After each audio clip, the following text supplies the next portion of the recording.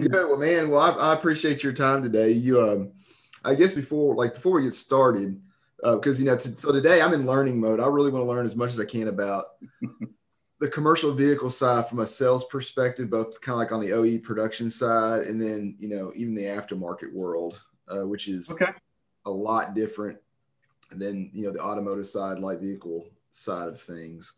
But I guess to kind of start off with, can you tell me a little bit about, just first of all, like a little bit about your background and maybe your role with Meritor?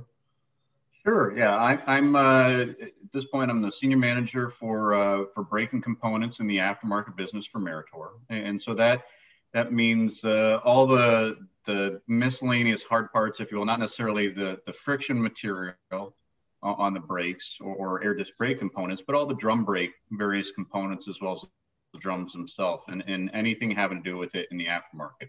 And I've been with the company for over 20 years now, taking a variety of different roles. I'd actually started off as a college co-op way back when, had product management and sales and operations roles and assignments overseas. And so it's been pretty wild to see the changes that have happened over the past 20 years, let alone maybe we could also say over the past 12 months for that matter.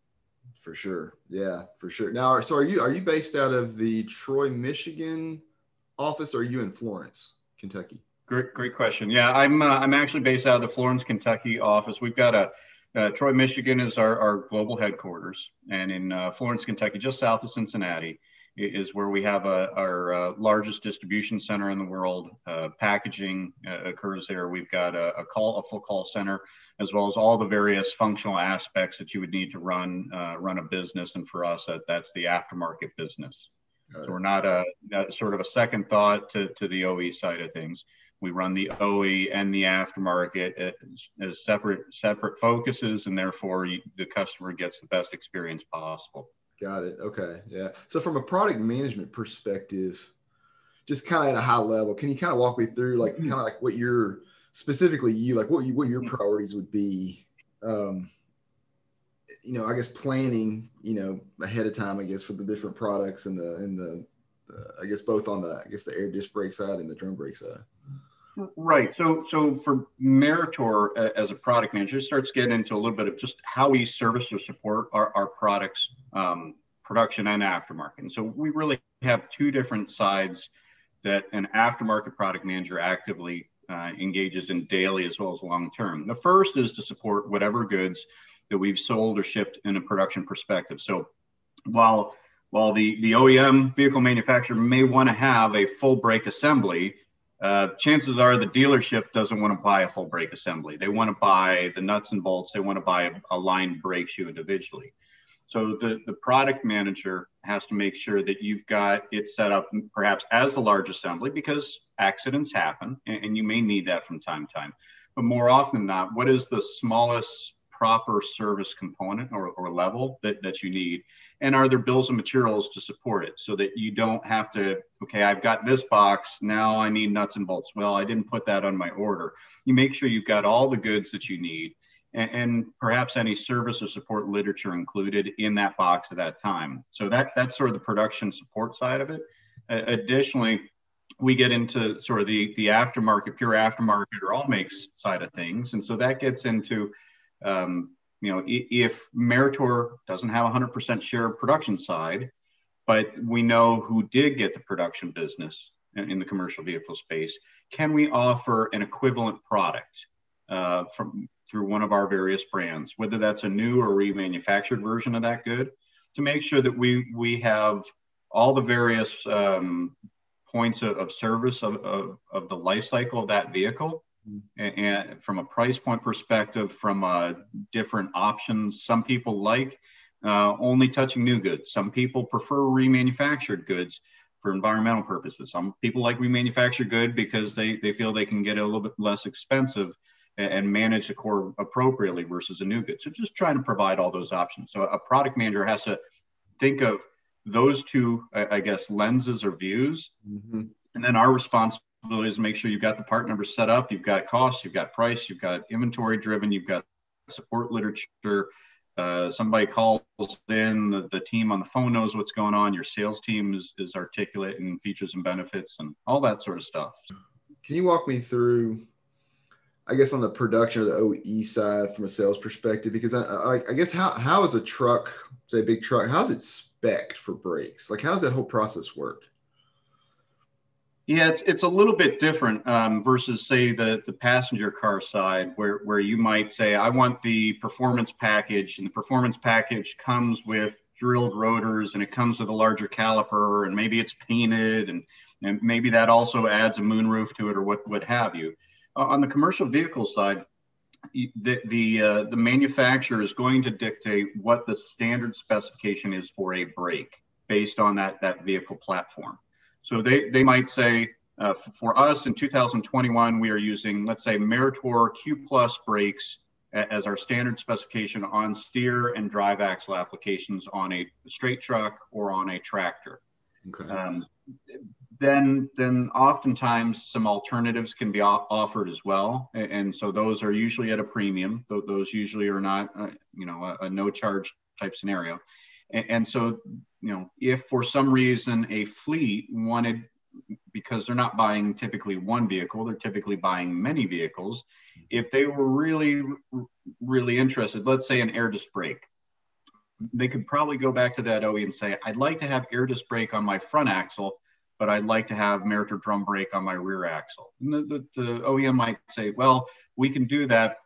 We can get it all engineered and taken care of, but there is, because of that additional engineering effort, there is a little bit more expense to be associated with it. Okay. So does that clarify it a little bit? Yeah, it does. So like if you're selling to, like, say Volvo or Daimler, whoever, Mm-hmm.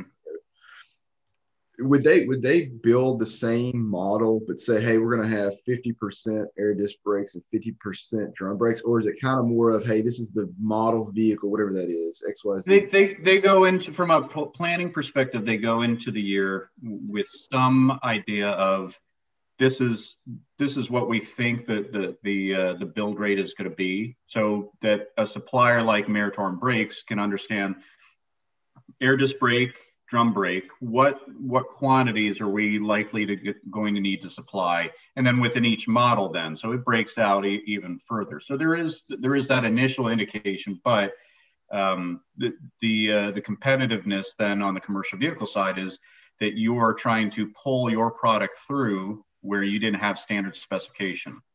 So, whomever it might be from a brake perspective or other components on the commercial vehicle side, they're always trying to pull their item through as an option, regardless of what that premium might be. But they're trying to pull that through because they understand that once they have the production seat or opportunity, that there is the aftermarket to be able to service long term. Okay, got it. Sort of a give and take, yin and yang sort of thing. Yeah, got it. Okay, so from an aftermarket perspective, then, so if that's how that works from the production side, how do you manage the aftermarket? Obviously, so if for example, if Meritor doesn't win this program, whatever, you're not supplying that. Obviously, you're going to have to manage, okay, from the aftermarket perspective, understanding all these different models, and then what is spec'd with what brakes. Well, this has got drum brakes on this one. This has got air disc pads on this, whatever. And then so that becomes a matter of educating your sales team so that they can have discussions, whether it's with the distribution partners, the OEM dealer, or warehouse distributor in the independent channel, or the end user, whether that's the fleet themselves or perhaps a service garage that they have a partnership or affiliation with. So what we'll do is look at what the production levels were, the build rates were for a given nameplate. We can look at it by model. We can look at drum versus disc and understand what we earned and what we lost. And when we lost something, you're likely not going to get a chance to flip somebody's aftermarket business for several years. You're under warranty for that vehicle. Mm-hmm.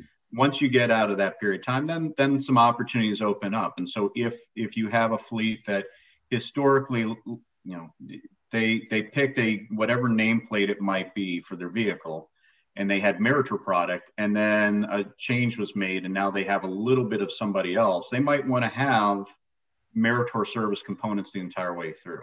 And so getting that fleet to understand that is an option, making sure the dealership or the WD has product available at a local level. But again, it gets back to educating your team to say, this is the business that we want in production. Therefore, this is first thought, how do we support that fully?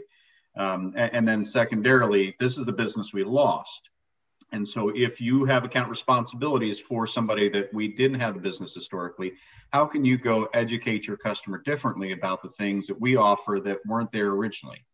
And typically they're interchangeable items, right? We're not talking about an apples to oranges type of conversion. You're saying, hey, this looks like this and operates like this, and here's our equivalent of that product or good. So it's usually a fairly straightforward discussion, but then it's a matter of how, on a local market level, how prevalent is that brand? Is it over distributed? Is it distributed just right? Is it under distributed? You get a little bit of a Goldilocks mathematical equation to understand what's going on there. And that's when a distribution partner says, yes, I'd like to take on that opportunity, or no, I'm going to pass on and just keep things how they were initially.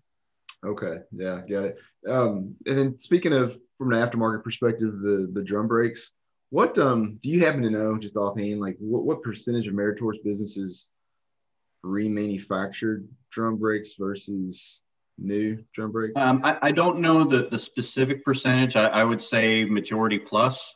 Just to give it a safe number, is going to be remanufactured from an aftermarket perspective. That the vast majority of what we sell on an annual basis for brake shoes is going to be remanufactured. Whether those are offered as a line brake shoe or a shoebox kit, two line brake shoes with a brake hardware kit included. Either way, that's going to be the majority of what is done in our facility in Plainfield, Indiana. Drum brakes are still widely used, but air disc brakes is getting a lot of the attention these days in the market. Are you guys seeing still predominantly? Are you guys still selling drum brakes for the majority?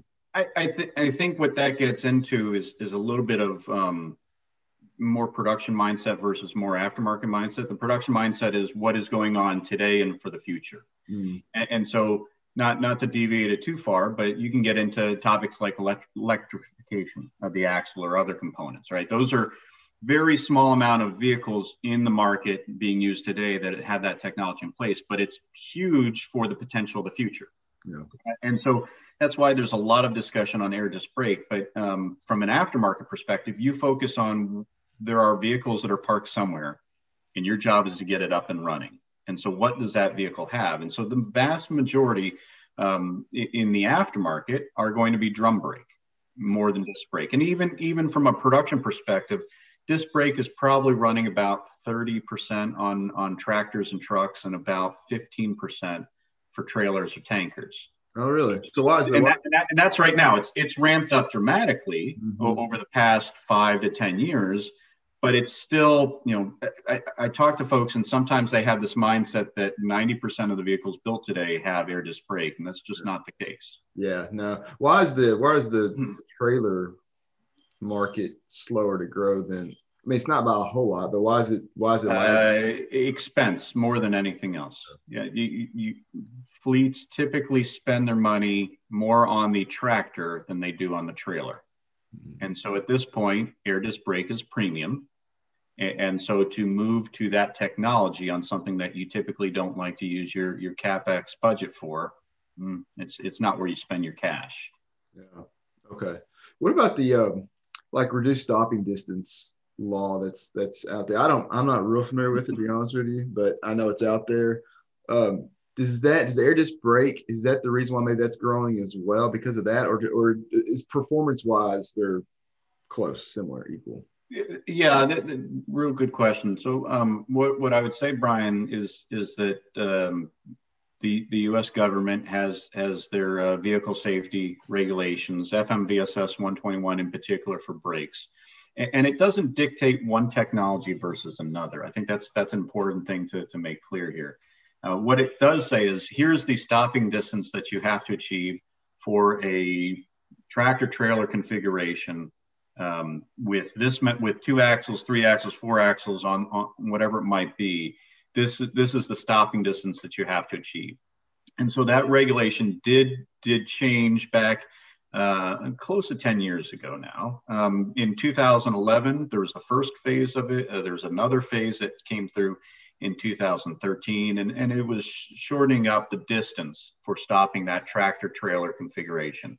The regulation pertained solely to the tractor, didn't apply to the trailer, didn't apply to a straight truck, but it said you got to stop the vehicle faster. And so the various brake manufacturers looked at it and said, based on what we have today, can we achieve this with the existing technology, or do we have to go with a different technology? And so some suppliers looked at it and said, we've got this share of the existing technology, let's say that's drum brake, and we think air disc brake's the future. We're going to focus our time and efforts there. And others might have looked at it, say from a Meritor perspective, and said, hold on, we've got a good share on the drum brake side, and we can still hit the number by a good sum. So let's look at maybe widening the line brake shoe, and we can still achieve it with a drum brake versus having to jump to the expense of going to air disc brake. From a performance perspective, I don't think you'd find an engineer that wouldn't say, well, air disc brake can stop you a little bit tighter. However,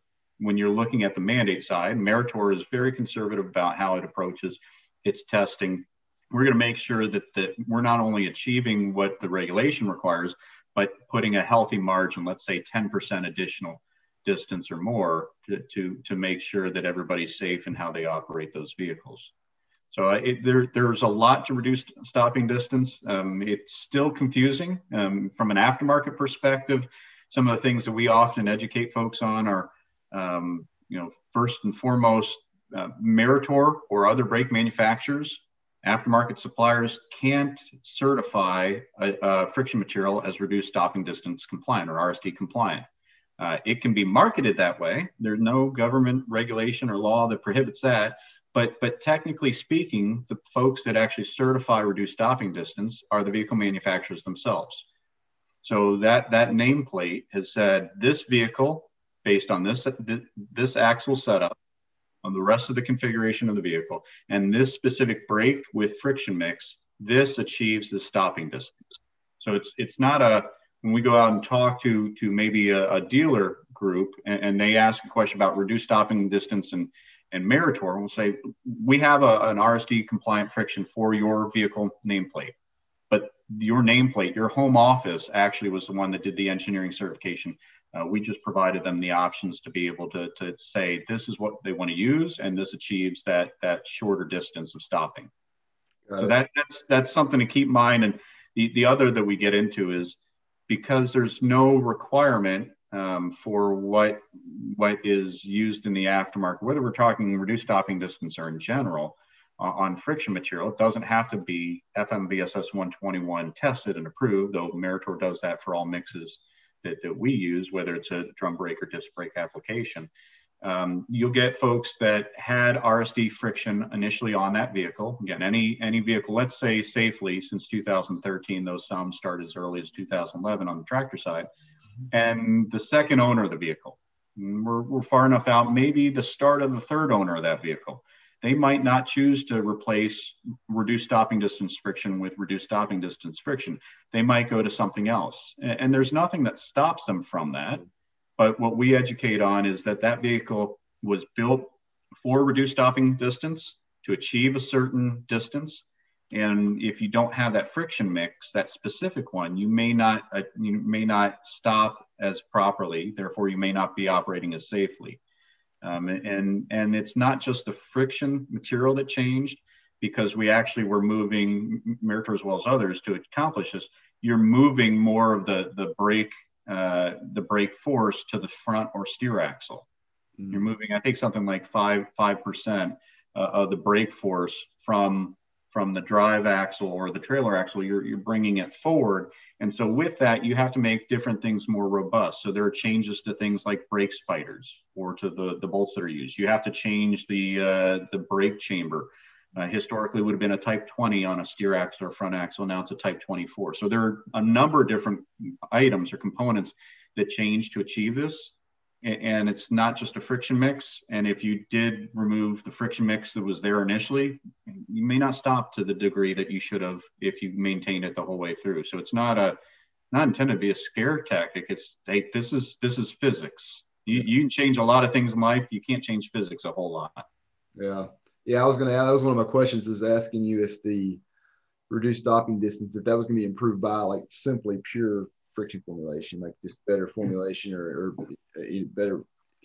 It's a different mix, but it's not, and you can retrofit a non-RSD built tractor to RSD friction, but there's not necessarily a specific formula that you are going to achieve this many feet shorter in stopping distance or this percentage shorter stopping distance, because you got all those other components. And so if you made the change to the steer axle, you are probably going to have to change out the brake spider. Well, few folks are going to want to undertake that additional expense.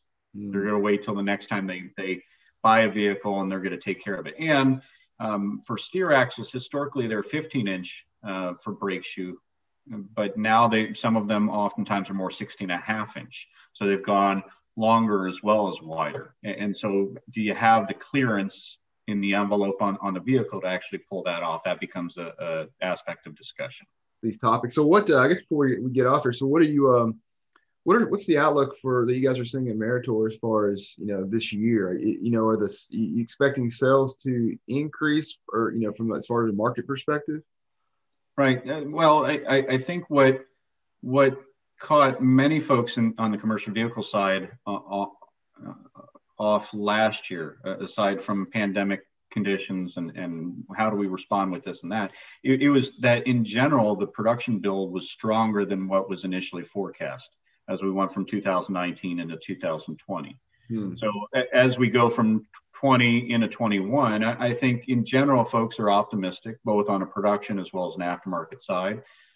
We've seen aftermarket demand has certainly improved dramatically. I think probably the low point would have been in that March to May timeframe of last year, and then it's steadily improved. I think it's probably also safe to say it may be down a little bit versus the prior year, but it's not down dramatically. So it's close to where it was, and that's a good thing. There are plenty of trucks. Folks are buying lots of goods. They're having things delivered to their homes. So that means trucks are on the road. That means there are parts that are needed. And so that's for us in terms of an outlook, there's some positive things to be done there. And we're excited with both the products and services that we've got lined up to roll out this year to make things better for both our distribution partners and our end users. Great. Good. Excellent. Well, thank you, sir. I appreciate your time. I look forward to doing this again in the future.